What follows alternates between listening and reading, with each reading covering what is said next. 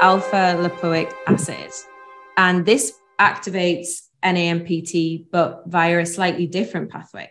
So what alpha lipoic acid does is it actually activates an energy sensor in the cell called AMPK. And what AMPK does is it signals if the cell's in a bit of energy stress.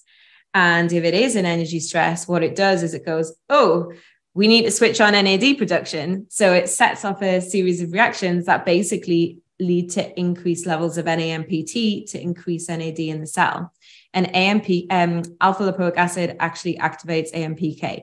And the really interesting thing about that is it's that this exact pathway is activated by both exercise, calorie restriction, fasting, all things that are shown to promote cellular health and healthspan and lifespan in some cases. And it's known that a lot of the beneficial effects of these things are by increased NAD production. Because again, if you think about it, the reason our bodies are increasing NAD is that they've sensed this energy stress from the exercise or the fasting.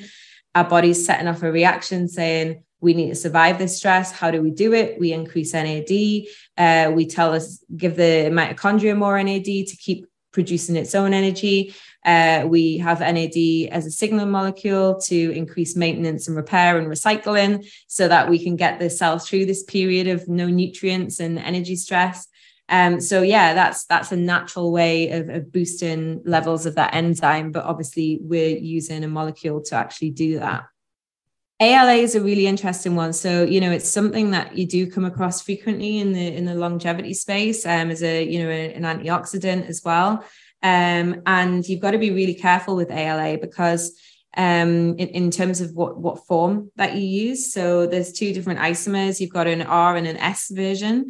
And quite often, if you look in products, they'll have the S, which is like the synthetic. And when you look at all the data, that does absolutely nothing in the body. It doesn't work at all. At best, you'll get a 50-50 mix of R and S forms. So again, you're kind of paying for half of it. That doesn't do anything. So I was really keen with our product that we only use our ALA. So it's only the form that we know actually works. And ALA is it's one of these molecules that acts on many different pathways in the body. And another way that we know that it increases NAD is it actually activates a pathway or an enzyme called NQO1.